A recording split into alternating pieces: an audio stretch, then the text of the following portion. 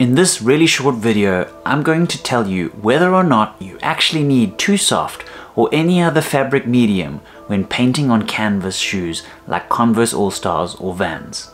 The theory is that acrylic paint in general usually isn't flexible enough to be able to go onto soft surfaces like canvas without cracking like this.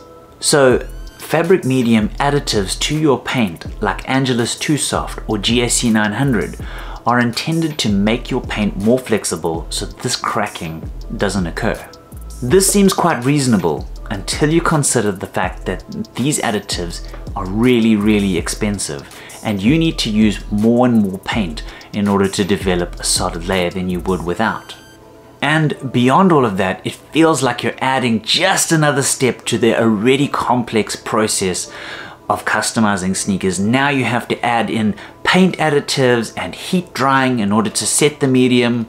It can be a bit of a headache, but it's textbook, and I've been doing this for a couple of pairs now.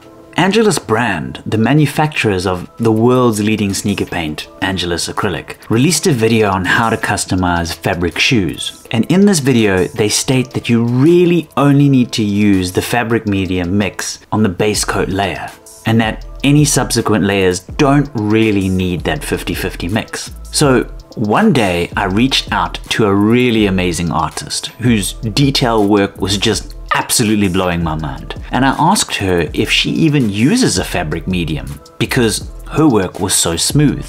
And to my shock, she said, nope. She doesn't add anything to her paint, just paint.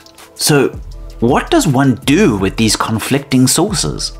Angelus says, this is made for our paint, use it for its purpose. My experience says, it works well enough, but it has some downsides. And my new hero says, nah, overrated.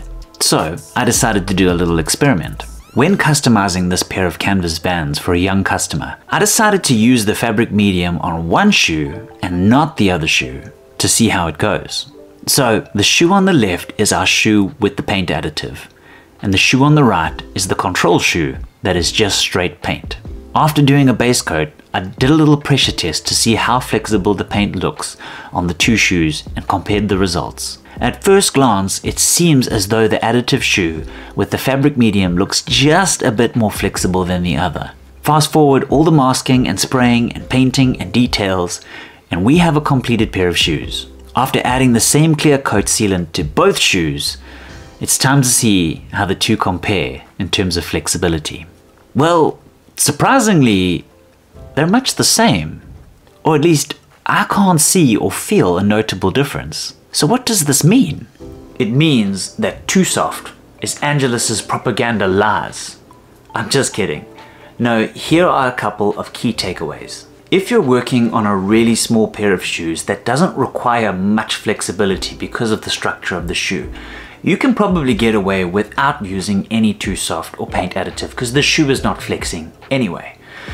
But if you're using giant size 12, size 13 man's shoe, then there will be a whole lot more flexibility and you might want to consider using a little bit of softener. But when it comes to just ordinary size shoes, I think I'm going to start leaving this step out. I'm perfectly happy with how this came out, and even with the little squeeze test, you can see that this paint is not going to crack. I would conclude that Angelus paint is simply flexible enough to get by without any help. But bear in mind that this does not apply to all acrylic paints. Please don't walk away from this thinking that you can use any acrylic paint with or without fabric medium. No, that's not the point. In fact, the point is the complete opposite. Angelus itself specifically seems to be able to handle the flex test on its own. So in conclusion, I would say use the additive if you want, but if you don't, I wouldn't stress about it. The only other paint that I also know that this is true for customizing sneakers is check out the next video to find out more.